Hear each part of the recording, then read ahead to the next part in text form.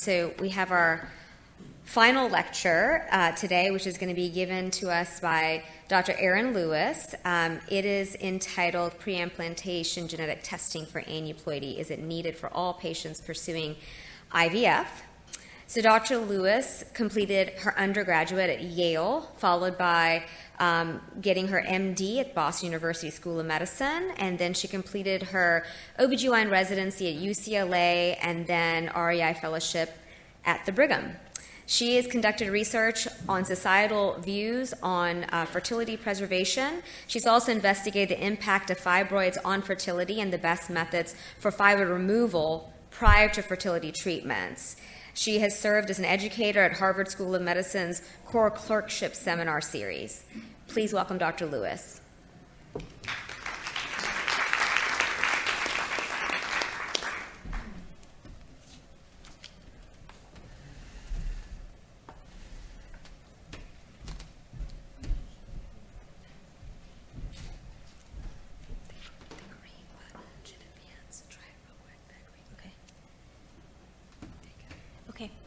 All right, thank you so much for having me. Thank you for staying. I know it's hard. There's checkout at 12 p.m., but hopefully this will be an interesting talk.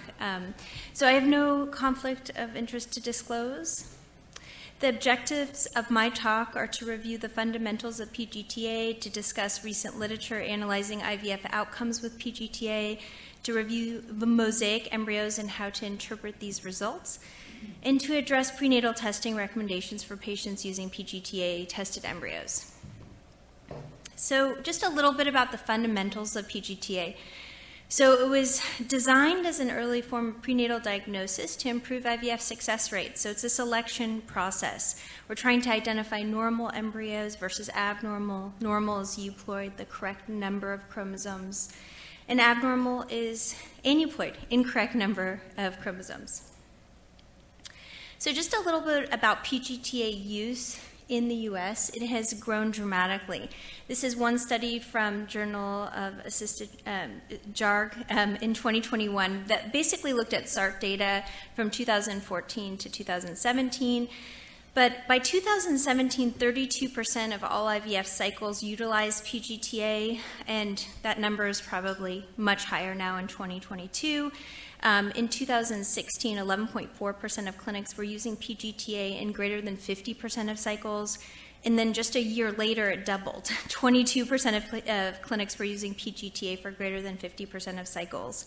The states with the highest rates of PGT-A, New Mexico, Delaware, Mississippi, California, and Oregon. And some of that is related to insurance coverage. And I'm sure that's changing as well if we were to assess things in 2022. So what is PGT-A? PGT-A now is a biopsy of the blastocyst. And so this is a schema of the development of an embryo. On day 0, that's when we do an egg retrieval prior to fertilization. That's when we fertilize those embryos. On day 1, you should have 2 cells. By day 3, there should be 8 cells. Between day 3 and day 5, a lot happens: compaction, internalization, lumen formation. And by blastocyst stage, there's 2 sets of cells. There's the inner cell mass that makes up the fetal cells and the trophectoderm that makes up the placenta.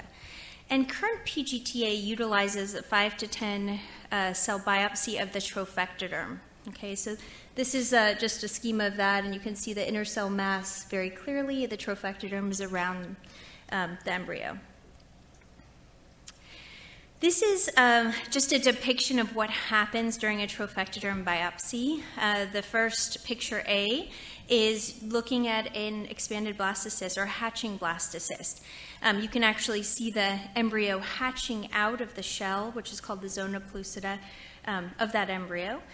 In B, you can see a close-up of that trophectoderm. In C, you start to see a pipelle kind of trying to grab some of those cells of the trophectoderm. And then in D, you can see quite a few of those cells going into the pipelle. And in E, you see an attenuation. So we're trying to break up those 5 to 10 cells from the rest of the trophectoderm.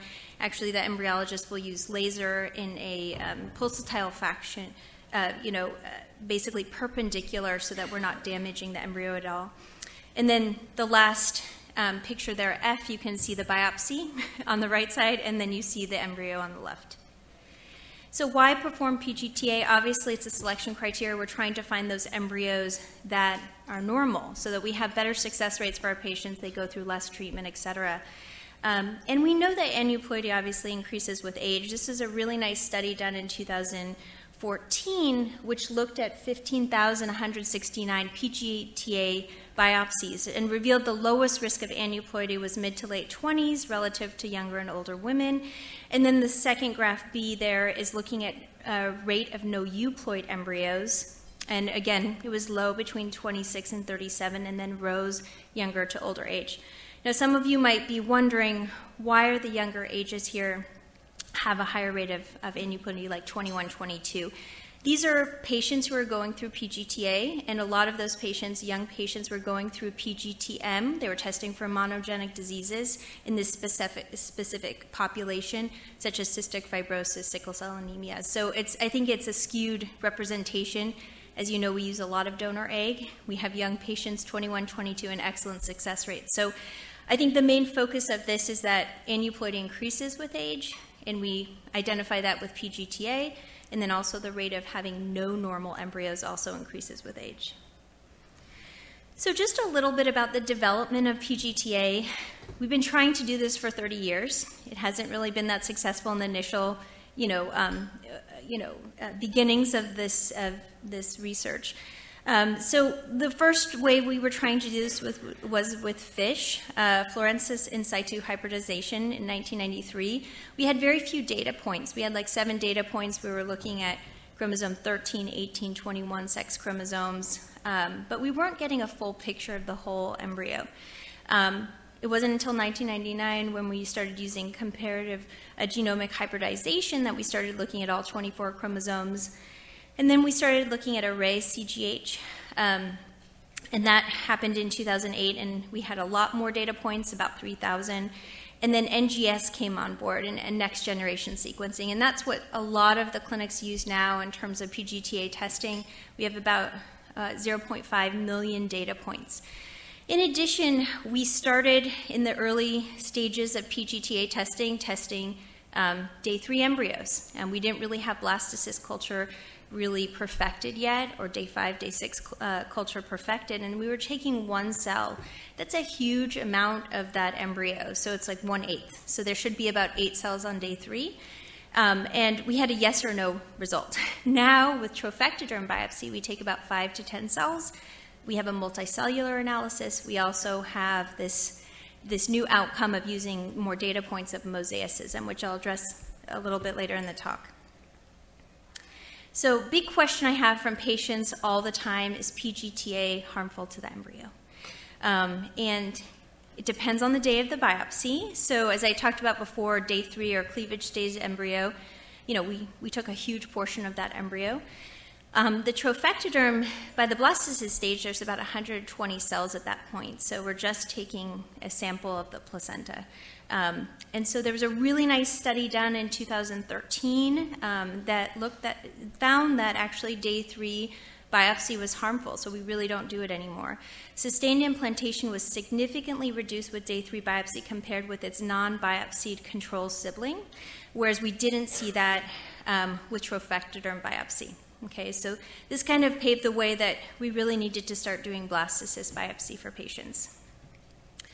I wanted to kind of focus a little bit more on NGS, because if you have patients who've had PGT-A on their embryos, most likely they used NGS technology. So a little bit about the science behind it. It's a little bit confusing, but wanted to just briefly talk about how we go about this. So it involves fragmenting amplified embryonic DNA into small fragments, 100 to 200 base pairs. Then the fragments are sequenced in parallel until sequencing depth is achieved, and then the data from the chromosomes are compared to a reference genome, which obviously would be normal, 46XX or 46XY. Why do we use PGT-A now? I think we just get a lot more information. We find out at aneuploidy about meiotic and postmeiotic errors after fertilization, segmental aneuploidy. So what if a segment of the chromosome is missing, a P or a Q portion of that chromosome? unbalanced translocations, polyploidy, which is triploidy, and mosaicism. This is just a report, a sample report of what we get as physicians or fertility physicians when we get the PGT-A results back. We obviously, the highlighted ones are normal. We find out kind of what chromosome is affected. Those are obviously abnormal. And then you also see a mosaic abnormal there. And you'll also see with the mosaic, we report low or high. And I'll get more into kind of mosaicism a little bit later in the talk, but how many of the cells are abnormal compared to normal, and we have different ways of rating low versus high mosaicism. So this is the raw data. I don't look at this, but this is what kind of the companies who do testing for PGT-A will get. This is normal 46XX and 46XY, and there should be 2 copy numbers, which the copy number is on the y-axis, the chromosome number is on the x-axis. You can see with 46XY there's 1 X chromosome, so that highlights there. And these are some examples of aneuploidy. So we're looking at monosomy 9 in the first graph here, and we see that there is 1 copy of chromosome 9 instead of 2, whereas everything else has 2. And then the second graph has monosomy 7 and 18, right? So only 1 copy of 7 and 18. And then trisomy 16, we see 3 copies of 16. These are very clear graphs. Again, mosaicism is going to be a little bit different, but this is a diagnosis of aneuploidy for both of these embryos. I wanted to spend some time just talking about the literature about IVF outcomes with PGT-A. There's a lot of studies. The ASRM guideline about PGT-A is a little bit ambiguous, saying we don't have sufficient evidence to recommend it for everyone. But I wanted to talk about specific things that we do know from some very good studies that have been done recently. One is the move to elective single embryo transfer with the use of PGT-A, and then also looking at obstetric neonatal outcomes. Second is looking at age and prognosis. Should that impact kind of who does PGT-A or not, miscarriage rate, and also cost effectiveness. So this was a really nice study done in 2014, and it's called the BEST trial. It was published in AJOG. And it was looking at blastocyst euploid selective transfer trial, and 175 patients were randomized to an elective single embryo transfer versus double embryo transfer untested. And the cumulative delivery rate was no different between the 2 groups. It was not statistically different, 68% for the euploid ESET, and then for the 2 embryo non-tested, it was 72%. What was more interesting is that we found that the neonatal obstetric outcomes were actually much better for the ESET, elective single embryo transfer. No surprise there, because we're, singleton pregnancy, but the risk of NICU admission was significantly higher after the untested double embryo transfer. Newborns spent more time in the NICU. Also, risk of low birth rate, less than 2,500 grams was statistically significant.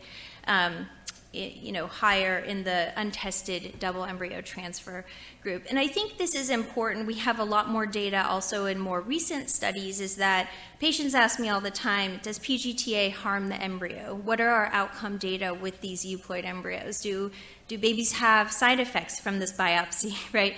And we have really good data to show that this is safe. Also, this study and other studies really paved the way for single embryo transfer, improving obstetric outcomes for our patients. In the early days of IVF, we didn't have this ability to select embryos.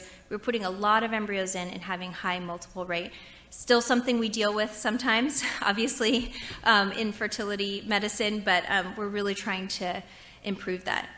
I wanted to spend some time looking at specific groups that might benefit or not benefit from PGT-A. So this was a study done in 2019. It's called the STAR study. It was a huge study, really well designed. It was a randomized controlled trial where patients were recruited from 34 clinics, and then they were tested in 9 labs across the U.S. So it wasn't just one lab doing the testing and one set of patients. The inclusion criteria was basically good prognosis patients, female ages 25 to 40 who underwent IVF with at least 2 blastocysts. If anyone has gone through IVF or have patients who go through IVF, it's hard to get 2 blastocysts sometimes. And in addition, There was an exclusion criteria: diminished ovarian reserve, 2 prior failed IVF cycles, greater than 1 miscarriage, azoospermia, severe oligospermia. So we're kind of getting rid of all those patients that would have a poor prognosis. The primary study outcome was ongoing pregnancy rate. And what the study found, surprisingly, was that there was no difference in ongoing pregnancy rate at 20 weeks between the PGT-A and morphologically selected embryos. So in this group, they randomly selected for a single frozen embryo transfer a genetically tested normal embryo versus an embryologist who chooses the best looking embryo. So they're looking at cellularity, development of the embryo, symmetry. And so this was kind of surprising to a lot of patients, and and also for physicians who were really proponents of PGT-A. There was a post-hoc subgroup analysis that revealed a higher ongoing pregnancy rate for older women, 35 to 40, but then it was not statistically significant when analyzed for intention to treat. So it's a little bit of a question mark for those older patients. Would they benefit or not? There's another recent study done, also pretty large study, that was actually published in the New England Journal of Medicine in 2021. And when I first read the byline for this, I was shocked because basically they did the same study, but they were looking at cumulative live birth rate, and they were comparing PGT-A selected embryos versus morphologically selected embryos or conventional IVF, and they found a higher cumulative live birth rate with those conventional IVF group, and also a higher cumulative live birth rate. Okay, so again, this was good prognosis patients. Average age was 29.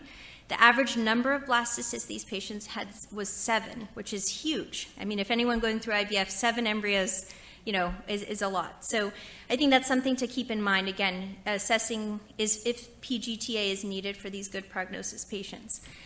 I think there's some limitations to this study, and I'll kind of go through that. So they limited the genetic testing to just 3 embryos out of all the patients. So tested. So of those patients that had 7 embryos, only 3 were biopsied. That's not typically how we do genetic testing of embryos. We typically biopsy all of them up to a certain amount. It's more expensive for patients, but what if those patients had 3 embryos and only 1 out of those 3 were normal? What about those other 4 embryos? They weren't tested at part of this study. So I think that's a limitation. The other thing, too, is that the reason why we do PGT-A is to improve pregnancy per transfer, not cumulative live birth rate. If you look in the supplemental data of this study, you see that the live birth rate per transfer actually favored PGT-A, and it was statistically significant, 65% over 59%. More women in the conventional IVF group had a 2nd and 3rd transfer. That also speaks to that, we want to improve per embryo transfer. We don't want patients to do 3 embryo transfers and go through failures and things like that. The other thing that I think is significant is that clinical miscarriage rate was statistically significant with this conventional IVF group, 12.6 versus 8.7%. Well, that might not mean much to a lot of people. It's not that much different. It was statistically significant. But what if we were testing women who were 38 average age? That miscarriage rate we know would be higher, with the conventional IVF group, just because, unfortunately, we see more miscarriages as women get older. Wanted to spend some time talking about cost analysis. There's not a lot of coverage for IVF or fertility treatment in Georgia, and a lot of my patients struggle. I'm new to Georgia. I moved from California, so it's a very different patient population as well as insurance coverage. And so, these are, I'll just present a couple studies in why sometimes we recommend PGT-A for patients. So this was a theoretical model, but a very nice graph demonstrating that greater than or equal to 36 years old was the age threshold where PGT-A was more cost effective. And then if you're 35 with 3 or more embryos, PGT-A also became more cost effective. Less than 35, it's probably more expensive to do PGT-A and not really worth that benefit. And then this study was, published in 2021 in AJOG. It was a really great study looking at SART data, a lot of data, 158,665 IVF cycles. And they found that age 35 to 38, the cost per live birth favored no PGT-A, and then over 39 favored PGT-A. And so really, I talk to my patients about PGT-A. There's not, there's a lot of questions about it. Should we be doing it for everyone? But I do give them this data that's very clear that it is cost effective. There's been a lot more studies other than the 2 I've highlighted here to show that potentially for older women, you're going to be paying less money because you're not going to be going through 3 transfers, but just 1 transfer. So a little bit just about the IVF outcomes in summary. So we saw that euploid ESET had similar live birth rate as a double embryo transfer untested, resulting in less low birth weight babies as well as NICU admissions.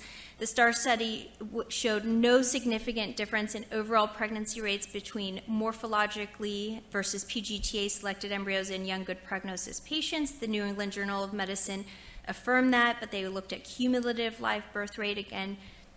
I discussed the limitations of that study. And then PGT-A has been found to be cost effective in older women.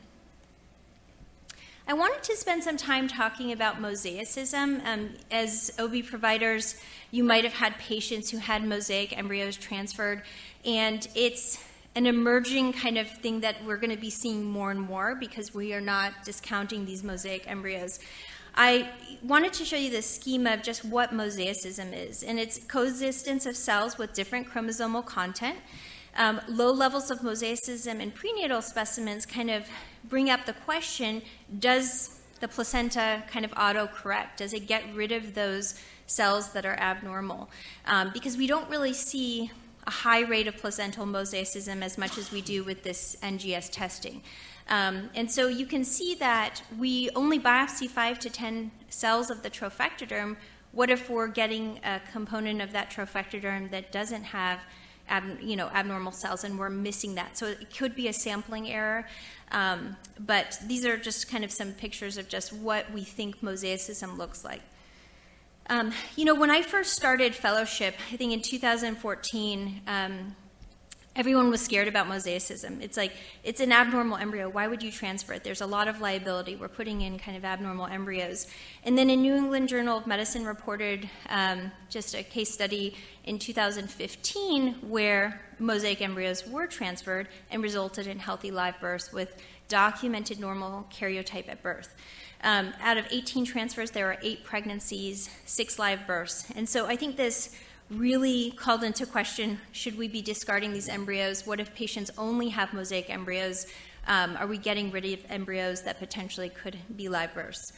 And we have transferred a lot more mosaic embryos. So this is one study looking from 2015 to 2020, looked at 1,000 mosaic embryo transfers compared to 5,561 euploid embryo transfers. The overall incidence of mosaic embryos was 11 to 25.7%, but you can see that these patients were getting pregnant, although not as high of a rate as euploid. Euploid rate was 52.3%. And then also you can see on the left column the different criteria for mosaics. So I talked a little bit about segmental. So maybe just half of the chromosome is abnormal or test abnormal versus a whole chromosome. How many chromosomes are testing abnormal? And high complex, for instance, would be the worst. It's more than 2 abnormal chromosomes. And so we saw that ongoing pregnancy rate for those patients was 13.2%. Miscarriage risk was pretty high, 44%. Again, this is retrospective data. These are patients who had mosaic embryos, so they are poor prognosis patients, right? So we always transfer the euploid over mosaics, but I think it just makes it different. We shouldn't discount these. This is from the same study, just looking at the data in a little bit of a different way. Obviously, euploid embryos had higher implantation ongoing pregnancy rate and less spontaneous abortion. And then overall, all mosaic embryos had a little bit less success with implantation, overall pregnancy, and higher miscarriage rate. And then those embryos with a whole chromosome abnormality that was showed to be mosaic had kind of the worst pregnancy rates and the higher rate of miscarriage. So we have to counsel patients about that. In terms of definitions of low mosaicism and high mosaicism, it's a debate.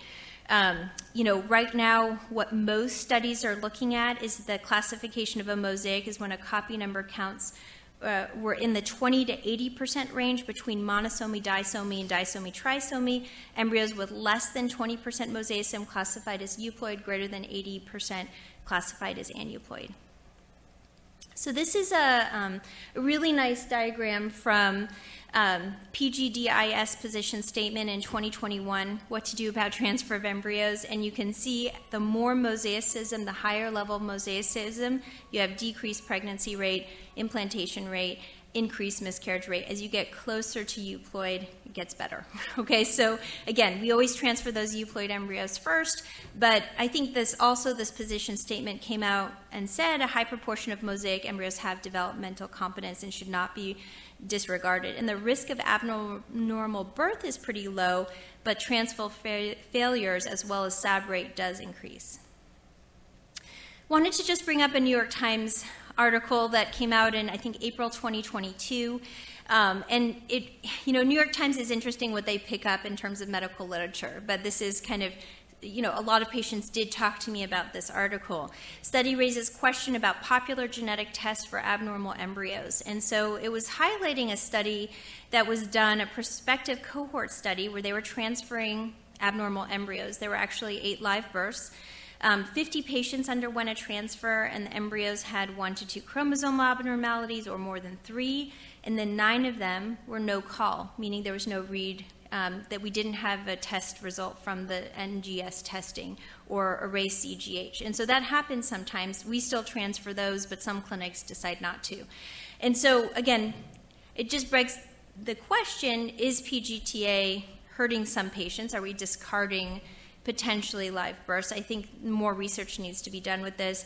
There was a better study done in 2021 where it was a multi-center prospective blinded non-selection study where NGS PGT-A was able to 100% accurately diagnose aneuploid pregnancies. Okay, so these are patients who went through the transfer not knowing the results of the genetic testing, and 40.2% of patients actually had a positive HCG level, but then 23.5% went on to have a clinical loss, and there were no sustained ongoing pregnancies.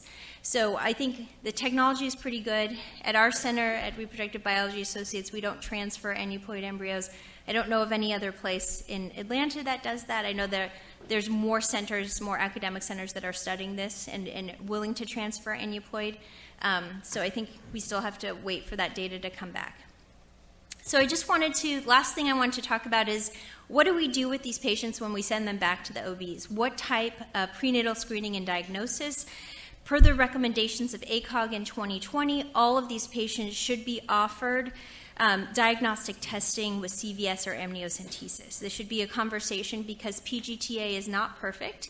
As I tell patients, it's a screening test. It's not a microarray. We can't pick up small deletions, duplications, imprinting disorders, all of these things. So I always tell patients when they graduate and move on to their OB that we still don't know. You still need to go through all the same screening. If it's a 40-year-old woman, treat this like a normal pregnancy with all the same risks. And so they have to go through screening. They should be offered diagnostic testing. If patients elect for screening tests that are non-invasive, they should be aware of the limitations of that testing, false positives, et cetera.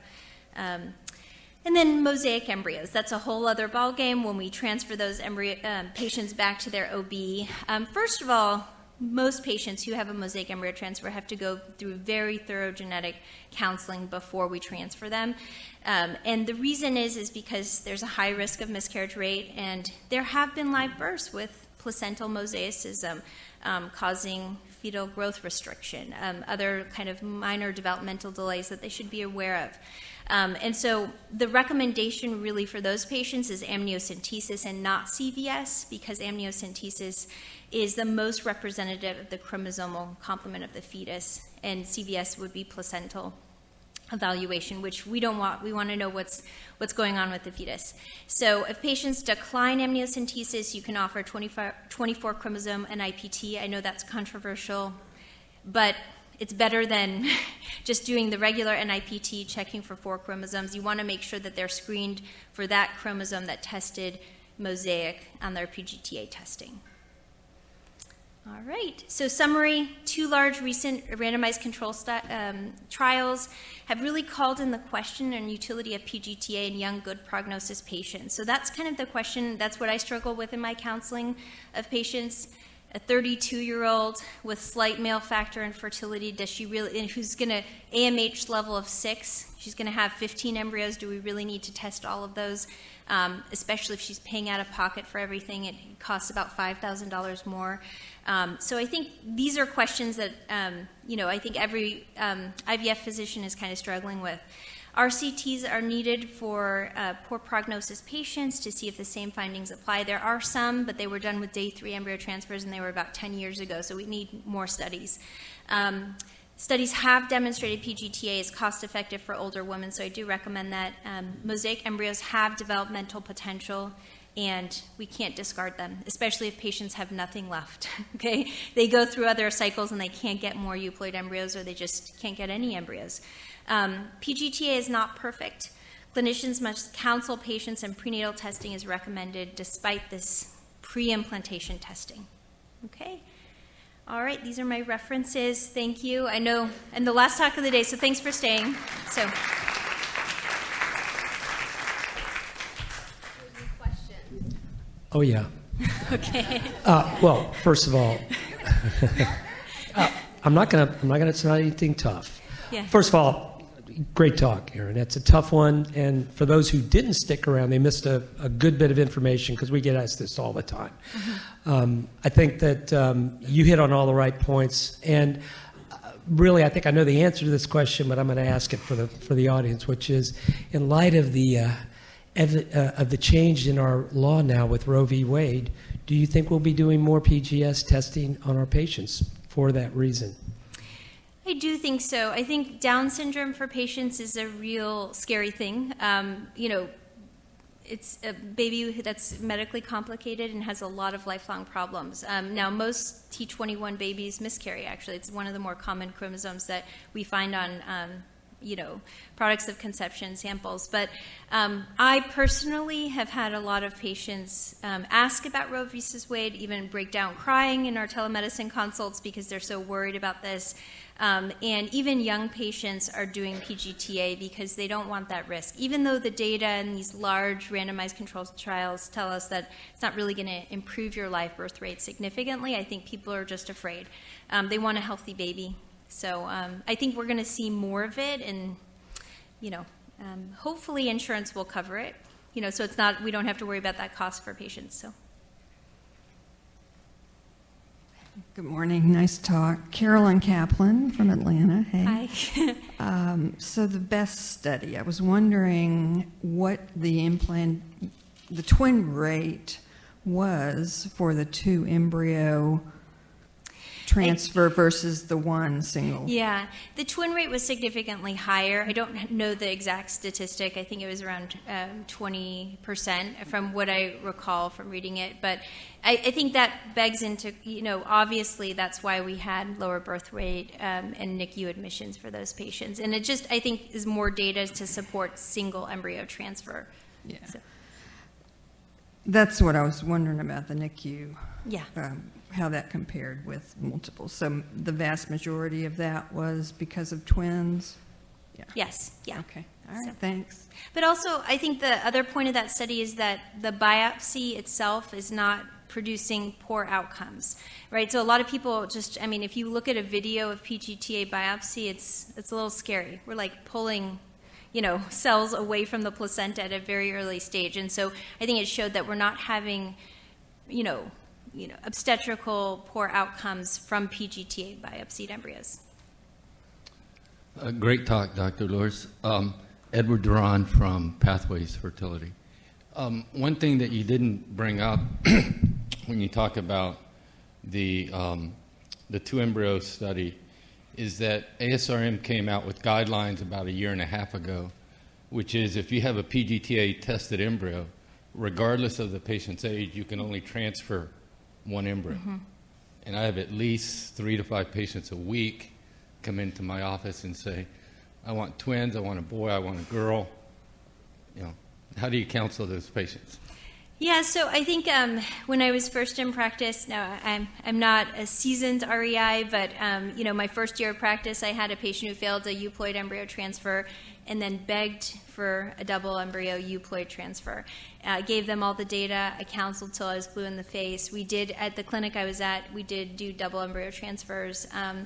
And she delivered at 24 weeks. Her baby spent 100 days in the NICU with, they had blindness, and I mean, it's terrible. So I always tell my patients that story, and I say, I'm not transferring 2 euploid embryos. Unless they failed multiple euploid embryo transfers, recurrent pregnancy loss, other things. So I say 1 embryo at a time. I say you can go to a colleague, you can get a second opinion who might transfer 2, but I'm not going to do it because I want healthy babies and healthy moms. So it is a big issue. I think patients struggling with infertility have no idea the increased risk of multiples.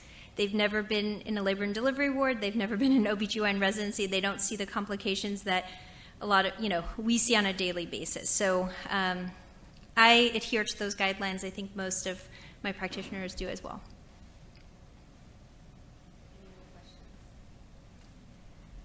Thank you so much. Yeah.